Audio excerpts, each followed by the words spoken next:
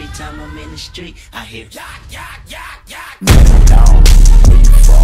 What is cracking like in YouTube? This is your buddy Sean, and today I have another tutorial for you today. I know it's not Sunday, but it kinda is important that I do it today, because obviously I put out a video about, making the Xbox One controller work with the PC, and that was kind of a ghetto, cheap knockoff version of actual official drivers, because there were no official drivers. Those were just fan-made, and they weren't as stable as most, and they weren't convenient or anything. But good news has come out that Microsoft has put out the official drivers for the Xbox One controller to work on the PC by Major Nelson. So I will have the links in the description for you to download. All you have to do is either find out what your operating system is. So to do that, go to Start menu, right click on that, Properties on your computer, and then you will find it right here, System Type, 64-bit operating system. I have a 64-bit operating system. You could have either a 32 or 86-bit operating system. If you have an 86 or a 32, you need to download the 86 version of this patch. If you have a 64-bit processor or operating system, you probably already know what to do. But yeah, 64-bit is what I have, so I download the 64-bit version of this this majigger. Now, the old version didn't seem to work with newer games like Wolfenstein. The old technique to run this thing didn't work with Wolfenstein or Watch Dogs or Battlefield, and this new thingamajiggy is actually really convenient, because all you have to do is just press one button. So what you want to do is you don't have to uninstall any VJoy or anything or all your other stuff from your other games. All you have to do is just click it and run it, and it will do all of that for you. It will take a while, take like 1 minute, and in Device Manager it will do nothing, I don't think, actually.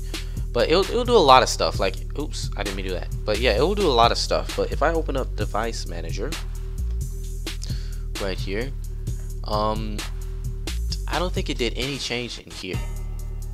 Yeah, I don't think it did anything here.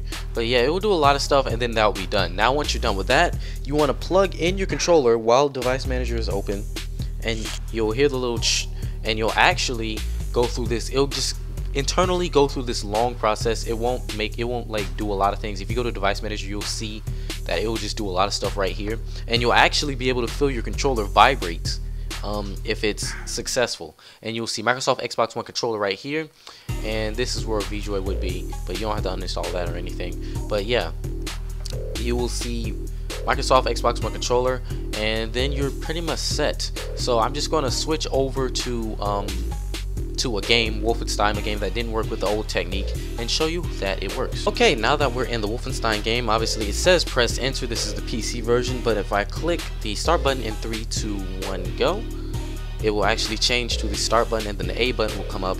And I have the I already went into the settings and enabled the controller settings, but if you don't have that enabled, it probably won't work. But yeah, press A again, or just A to enter the thing. But yeah, I mean, it works. Wait, hear that? Oh, it's lagging.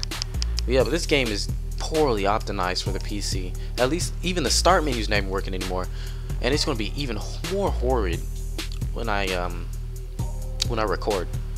But yeah, if you see controls right there, you can see enable controller right there in that option, and this is right there, and at the bottom of the screen you can see the A and the B button, and I'm using controller. But yeah, if I don't want to resume the game because it'll just be really laggy. But yeah, basically it works, and that's all you really need to do. So if you liked the video, don't forget to comment, rate, and subscribe, and leave feedback if you have any problems. So yeah, this is your boy Sean, and I will see you guys later.